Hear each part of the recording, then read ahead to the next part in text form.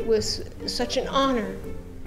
And that's the way I feel. I feel I've done all I can. And if they auction it, I just pray and hope that whoever buys it will love it as much as we have. Because I'm such a minuscule, small part of the 500-year history of this house. And you want to know that, you know, there aren't going to be, I don't know, you just want to know that the people that assume and understand all the mysteries of this and all of the hidden secrets that we're discovering every day.